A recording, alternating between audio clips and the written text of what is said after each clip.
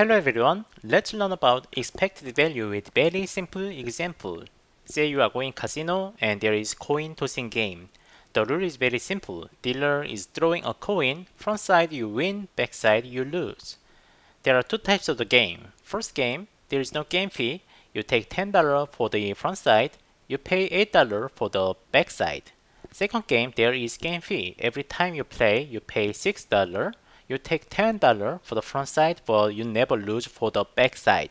Which game will you play? Well, we can use the expected value concept to choose the game.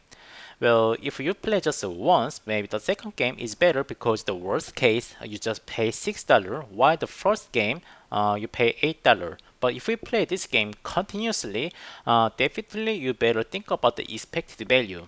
So let's take a look. The first game here, you take $10 for the front side, you pay $8 for the back side.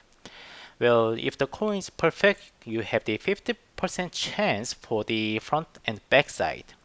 So if you calculate the expected value, then you get plus $1 from the first game here. You can easily get the expected dollar by taking a sum of the value times probability. So this is the expected value. In statistics, you can think that this dollar amount is a random variable and we have the probability, and summing up this one is going to be plus $1. And this is the equation. So the expected value, you can think it is the long run average value of the repetition of the same experiment it represents. This is from the Wikipedia. And this is the discrete random variable because this coin tossing game just have the front side or back side. This is the discrete, and in the discrete situation, this expected value is exactly the same with the weighted average as well. Well, let's take a look at the second game here. You pay $6 every time you play this game. You take $10 for the front side, but you never pay for the back side here. So let's take a look how much we have for the expected value here.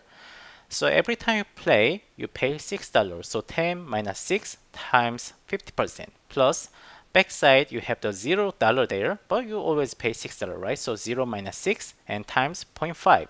So in result, you get minus $1 expected value from the second game.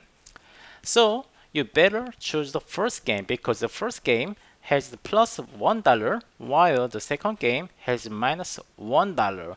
If you play this game continuously, repeatedly by expected value, you better choose the first game. That's it. Thank you, and I will see you on the next video.